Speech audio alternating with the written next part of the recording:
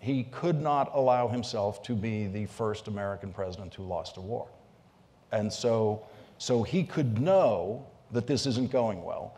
He could know that these generals who've given him a certain optimistic read have given him optimistic reads before that aren't true.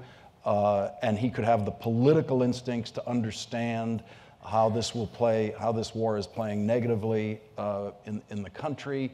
But he was trapped. He was trapped in that spot that he didn't want in history as the first president who would lose a war. So his continued commitment to it was always not so much a commitment to win, but a commitment to punish through the art of war, to punish the North Vietnamese to the point where they would negotiate some kind of thing that Lyndon Johnson could say was not defeat for the United States.